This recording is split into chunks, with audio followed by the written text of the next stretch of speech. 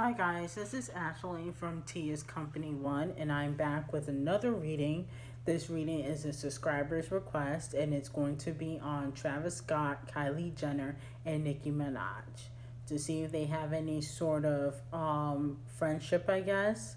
We're gonna see if there's still some sort of issue between Travis and Nicki, because in 2018 she basically went on a rant because her album came in to number two and it was supposed to be number one, but Travis was selling clothes which counted as album sales. So we're gonna see what's going on between these three people. Before we do anything, make sure to like, comment, and subscribe to the channel. Make sure you turn on post notifications. Follow T's Company One. And this reading is strictly for entertainment purposes only. Okay? So I already picked out a few cards. And the first card that I am getting is the High Priestess, which is Nicki. And basically, sorry guys, I got my mask on. Basically, Nicki still thinks about this situation. I see that Nicki is not necessarily upset at Travis because, like I said, there's a lot of people in the behind the scenes that are working against Nicki. So she's not necessarily, I would say, still upset at Travis. She's just, she really wanted the album to go number one. I see that she feels like Queen was one of her best albums to date. And she feels like, it wasn't necessarily an L, but she feels like it was a missed opportunity to tell, like, the haters, like, see, I got number one. And even though she still sold, I think, about 180,000 copies first week, she feels like she needed that number one to really prove to people that she's still the queen. Okay, because numbers count a lot nowadays. Even though when you're talented, numbers don't matter. To labels, to people on social media, it matters. So she felt like she needed that number one to really tell the haters, like, suck it. You know what I'm saying? She feels like it was a missed opportunity. She does think about the situation, but she's not necessarily upset at Travis about him selling the clothes to get album sales and using Kylie and Stormy to get the album sales. She's not necessarily upset at him for it. She's just upset at the principle behind it. Like, I wasn't able to get away with something like that. I wasn't able to sell clothes to get more sales. My bundles didn't count, his did. So she feels like, it's just a missed opportunity. The Four of Pentacles. So what I'm getting from this card is I see that she is in a more forgiving mood. I'm also seeing that she doesn't really hold anything against Kylie. I feel like she feels like, Kylie had to ride for the person she was in a relationship with. So she's not necessarily upset at Kylie or Stormy. She just feels like, she was gypped. The rules didn't apply to her. So she's not upset at Kylie. I don't see that she has any animosity against the Kardashians. I also see that she has spoken to probably Kanye, because she has a relationship with Kanye. I see that she has spoken to Travis and Kanye about the situation and explained to them that, she's not trying to be, I guess, mean or hateful. She's just upset at the cards that she's dealt with because she knows that a lot of people behind the scenes are working against her. So I don't see she has any animosity towards Kylie and Stormy for obvious reasons. Okay, the Temperance card.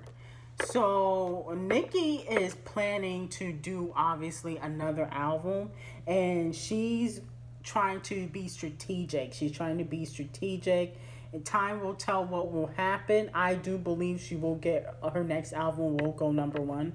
That's just what I think. But I think she's planning. She's being strategic about how she wants to play out the next album. I do see that she may not take the bundles route because it didn't work the first time. So she may not do the bundles route. She might try to do something else. You know, like I see she might try to sell other things with the album, but it definitely won't be clothing. Okay, she might try to do something else. The Ten of Wands. So what I'm getting from this card is that Travis does feel bad about the situation. I feel like Travis knew that he shouldn't have went number one. He actually does feel really bad about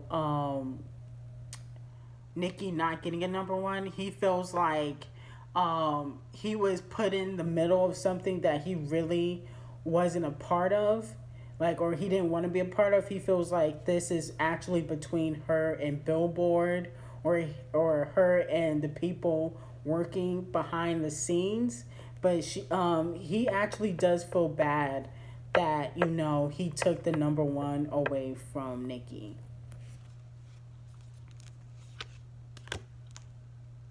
Three of Pentacles. So what I'm getting from this card is that she may be working. You may see them on a song together in the future. I do see that they could have been working on music. I know that they have the same manager now. So what I'm seeing here is that they could be working on music in the future. I would say 1 or 2 songs, nothing more than that. But I do see that they will be working with each other. Okay, so then we have the Six of Pentacles. So this is basically Kylie, and Kylie, she has talked to, I think, maybe her sister, Kim, because Kim is married to Kanye. I see that she probably talked to Kim about the situation probably back in 2018.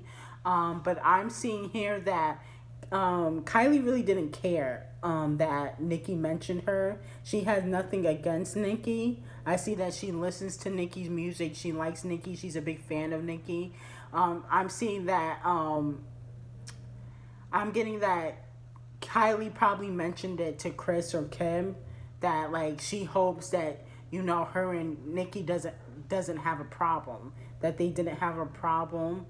I'm seeing that Kim probably asked Kanye about it, and Kanye and Nicki had a conversation. I'm also seeing that Travis probably had a conversation with Nicki behind the scenes, letting her know that he really had nothing to do with anything.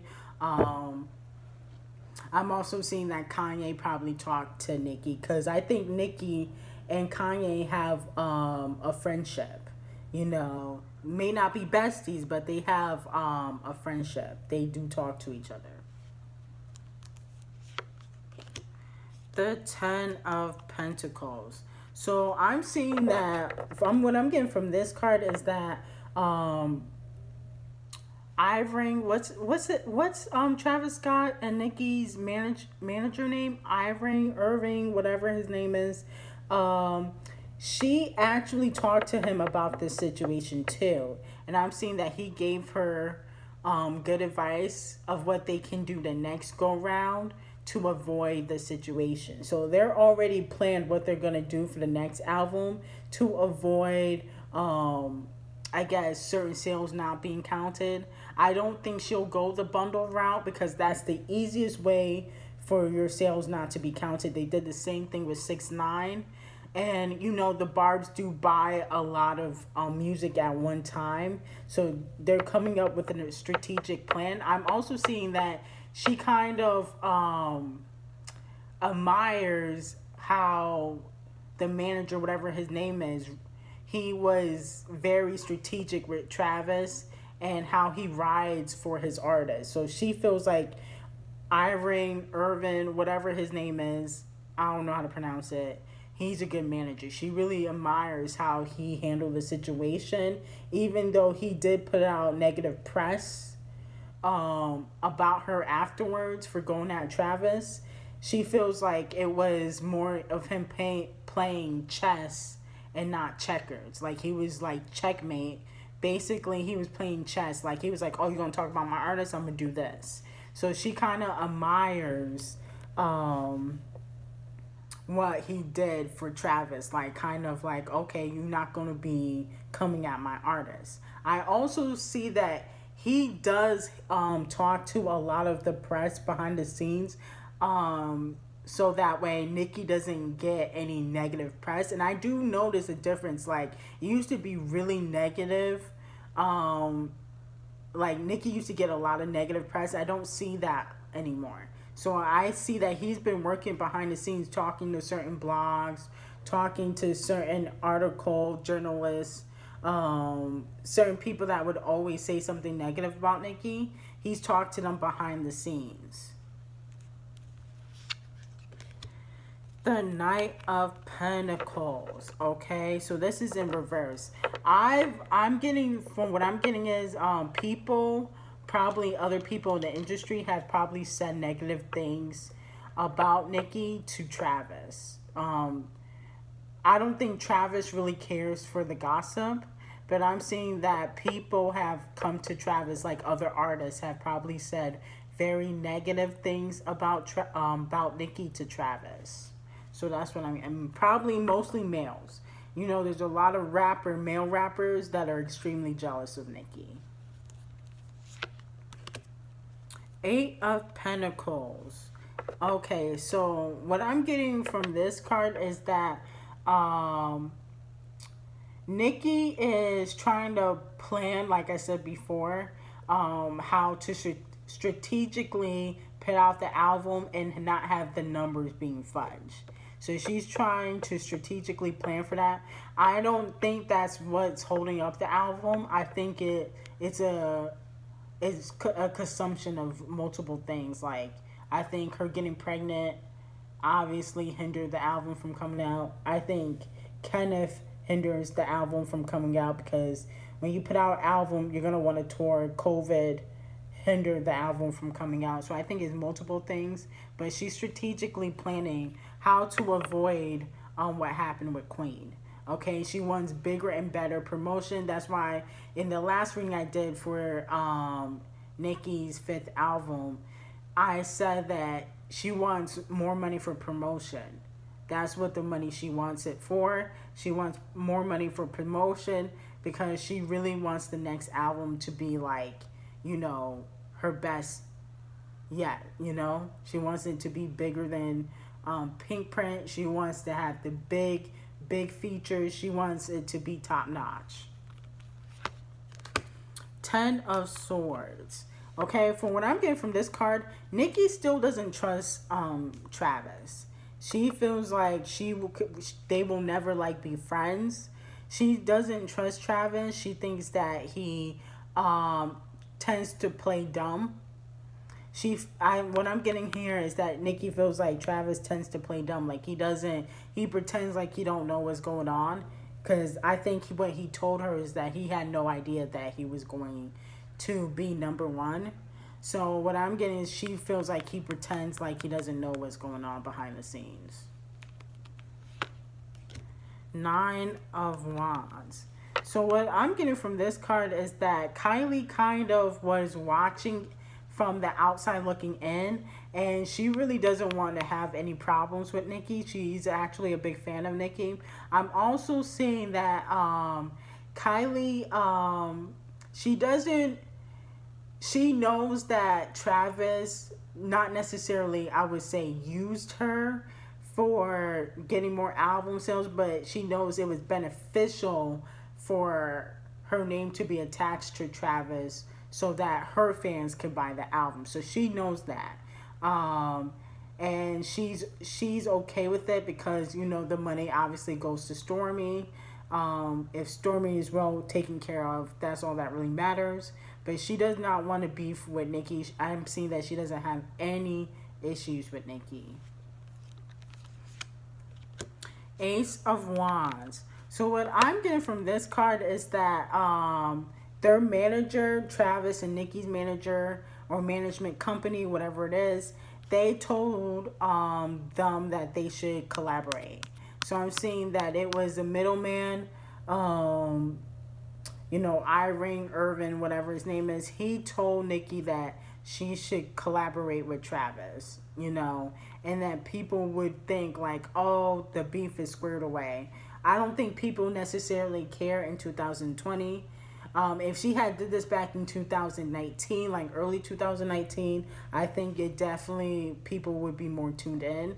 Now, I'm not saying that the song won't do well. I'm just saying that people don't really care if they're beefing or not anymore because it's already been like 2 years. Okay, so the Justice card. So basically what I'm getting from this card is that Nicki feels like if Travis does know like what was going on behind the scenes of people fudging the numbers and having her bundles not count and his counting, she feels like he should get payback for that. Now, she has no evidence, but she feels like if this is true, he will receive his karma. Okay, so that was the last card for Travis, Kylie, and Nicki. Basically, Kylie doesn't want any issues with Nicki. She wasn't really too upset about her mentioning Stormy because it was more, she feels like, it's more of Travis's issue, and that she understood what Nicki was trying to say, but, she has to write out for her man at the time. Anyway, like, comment, and subscribe to the channel. Make sure you turn on post notification. I will see you next reading. And this reading was strictly for entertainment purposes only. Have a great day.